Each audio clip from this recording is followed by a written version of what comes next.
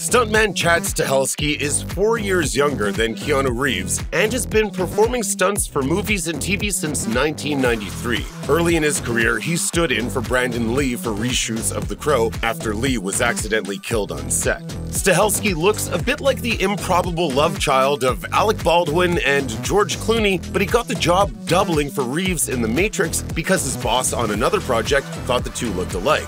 Whatever you think of their resemblance or lack thereof, the pair became a solid team. Stahelski doubled for Reeves again on The Replacements, The Matrix Reloaded, Constantine, and Thumbsucker. He also coordinated the martial arts stunts for The Matrix Revolutions. After a long career doing the stunts himself, Stahelski mostly works as a stunt coordinator now. However, he's also found time to occupy the director's chair. He's directed Reeves in all 4 John Wick films and has a slate of many more directing projects in development.